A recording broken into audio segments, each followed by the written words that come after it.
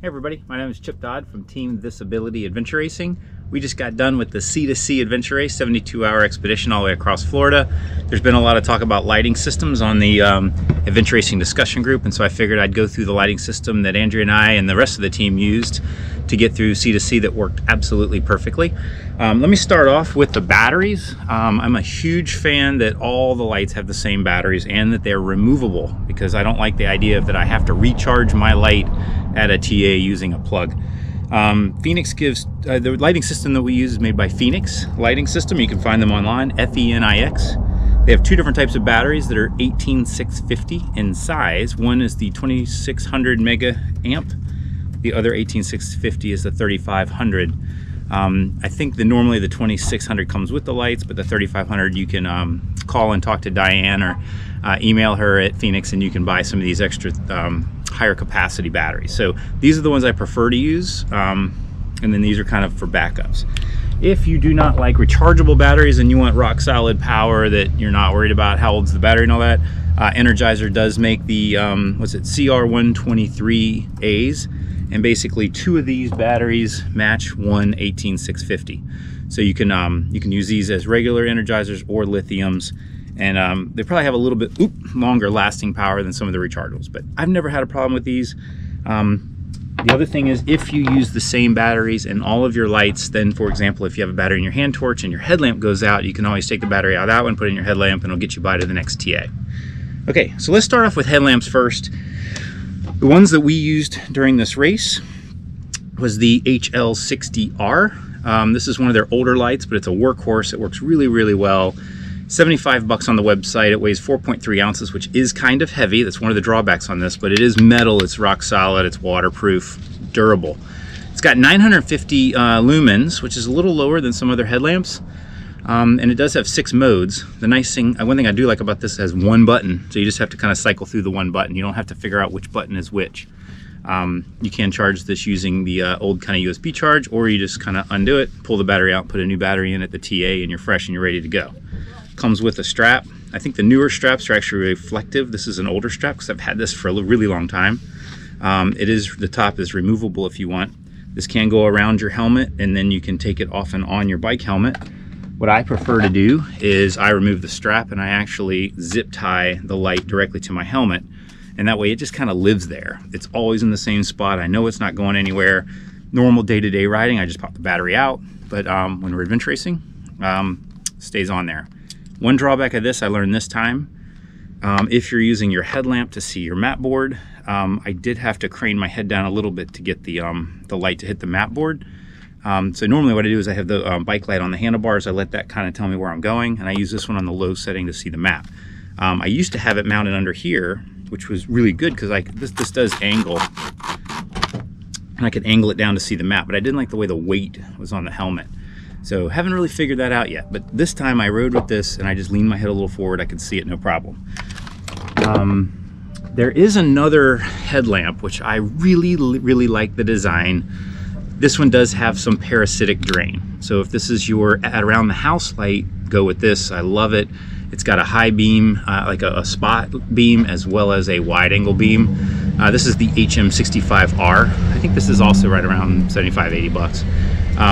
It has 2 different buttons, which again, during racing when you're tired and you've been going for days, it's kind of hard to remember which side's which on high beam and all of that, but this has a bunch of different features, like the other one that angles forward and backwards. It does have a USB on the back, and it does take the 18650 battery. So HM65R. I love this light, but I do not recommend it for adventure racing. Okay, so that's all the headlamps. Let's talk about the hand torches. If you go on the Fenix page, you're gonna see a lot of this PD36R. Everybody loves this light, but it's got a big battery and it's heavy. It does have the thumb click, so it, really cool, but it's like a tactical light. Do not recommend this for adventure racing, even though I love this light for everyday carry. It's above my driver's seat in all my cars. Okay, so here's the 2 different lights I recommend for adventure racing. This is for your spotting TAs, or spotting CPs out in the bush, or to carry your backup battery.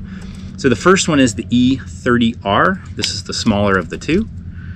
They even engrave it if you want. See, it's Team thisABILITY on there. It's really cool. I think that was no charge. This one has actually a magnetic charger, so it does not have a USB port. And many of the lights, like this big PD36, has a little rubber thing that pops out, so dirt and water and everything can get inside the light if you were, let's say, pack rafting.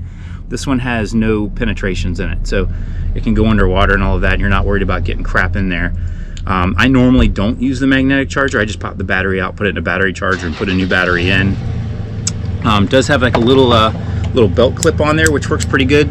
This one's the lighter one. This one comes in at 2.1 ounces. It does not have the thumb switch, so you do have to use the little switch on top to turn this off and on, but it's lighter. It's basically, if you look at the size, it's basically an 18650 battery connected to a little lens. This is as minimal as you can get with a lot of lumens. I think this one is 1600 lumens. So this is a very, very bright light. It's got 7 different modes on it. Costs about 80 bucks. And again, if you buy one, get it engraved with your team name. So the other one I like, it is a little larger. If you look at this, this is the LD30. So you can tell it is a little larger. It's because it has the switch on the end. So it's easy to hold like that and use kind of like a tactical light. This one does the modes to cycle through brighter and dimmer, but this is quick on, quick off, or you just hold it a little bit and just light something up. Very, very good for looking for CPs. I actually prefer this a little better. I'd rather just carry the extra weight. This is 1.8 ounces. I'm sorry, the E30R is 1.8 ounces. The LD30 is 2.1 ounces. So it is like a little bit heavier. Both are 1600 lumens.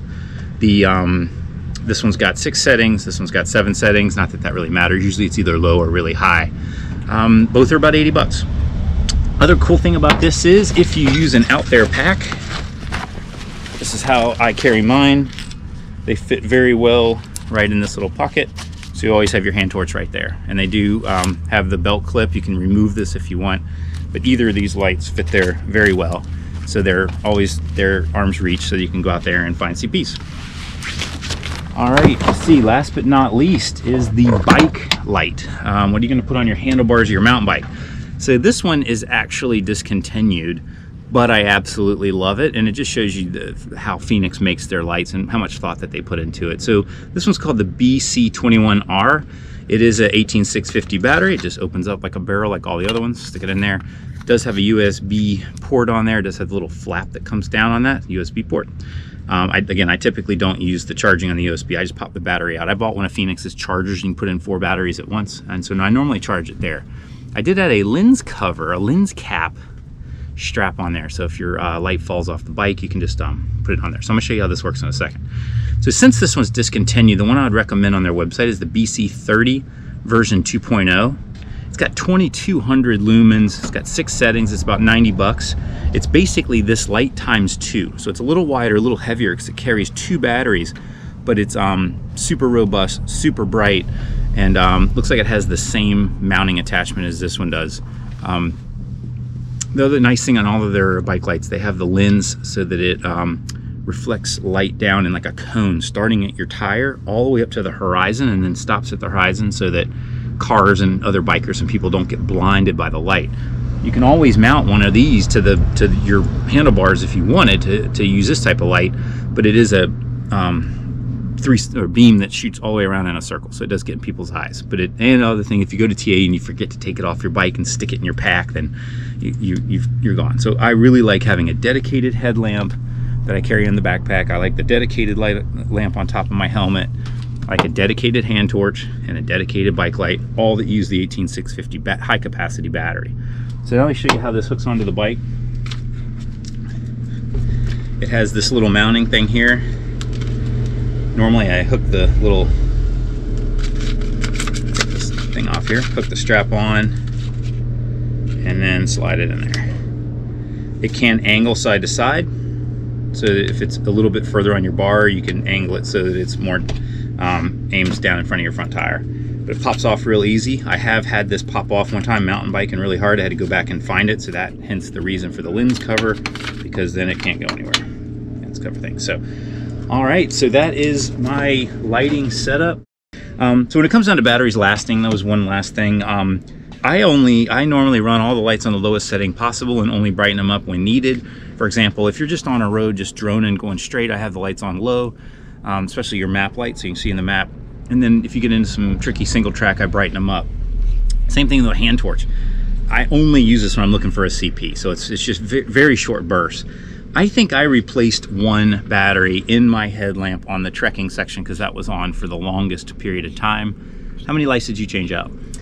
I think just 2 times, 2 batteries. So 2 batteries. So these, they're not that heavy. That's the other thing. If your whole team has a lighting system like this, then your whole team could just have 1 or 2 spare batteries. Not everybody needs to have one.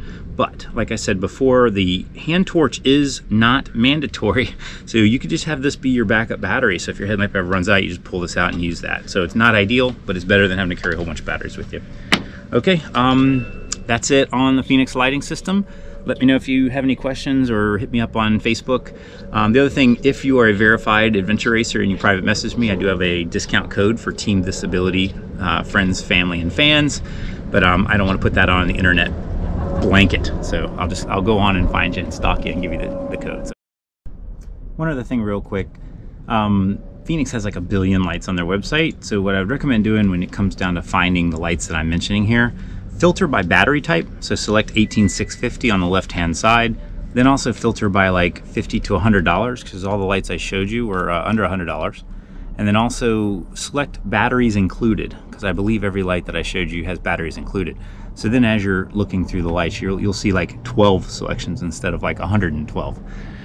One more thing, as with anything on Amazon, there are a lot of Chinese knockoffs that look just like the real thing, although they are not. So I would highly recommend buying your stuff directly from the Fenix website, and that includes batteries. Batteries are not all the same, and so if you buy Fenix branded batteries, they're going to last you a lot better and they're going to be the correct size versus other off-brand batteries. And trust me, I've tried, and the other off-brand batteries don't always fit the lights. And so just use the quality Fenix products directly from their website and you can't go wrong. Thanks a lot for watching.